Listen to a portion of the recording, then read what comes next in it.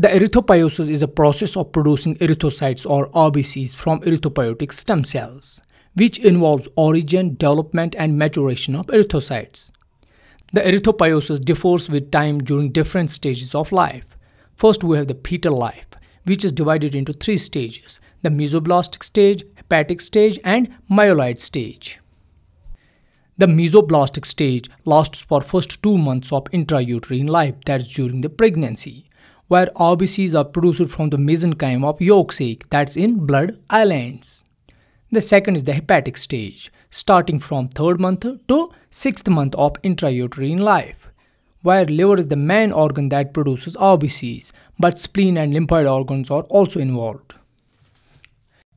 Then we have the myeloid stage, which is the last 3 months of intrauterine life, where RBCs are produced from the red bone marrow and liver. Now moving towards after birth life. First phase is up to 20 years of age, in which RBCs are produced from red bone marrow of all bones, that's in long as well as in flat bones.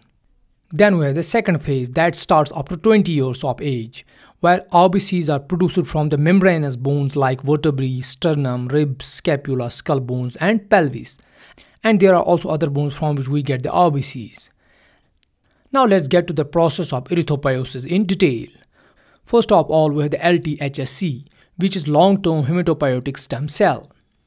It is a class of pluripotent hematopoietic stem cell.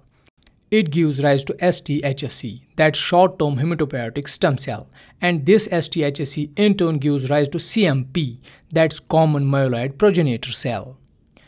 This common myeloid progenitor cell furthermore gives rise to or differentiates into MEP, that's megakaryocyte erythroid progenitor cell.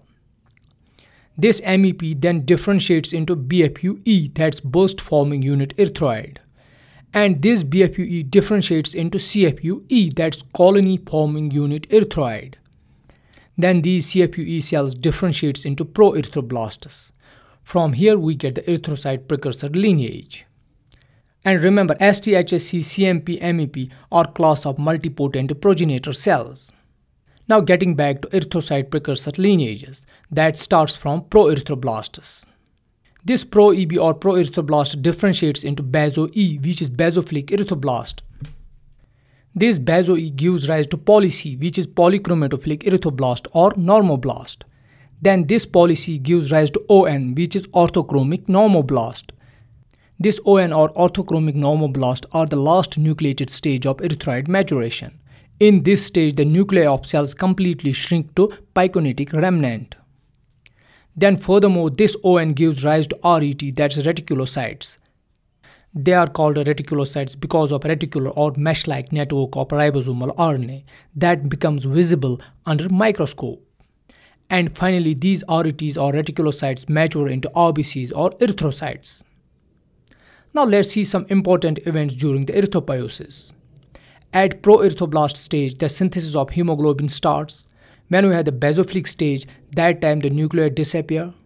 When we have the polychromatic normoblast stage, that time hemoglobin starts appearing within the cell. At orthochromic normoblast stage, the nucleus disappears completely. Then we have the reticulocyte stage, in which the reticulum is formed, that's a mesh-like network.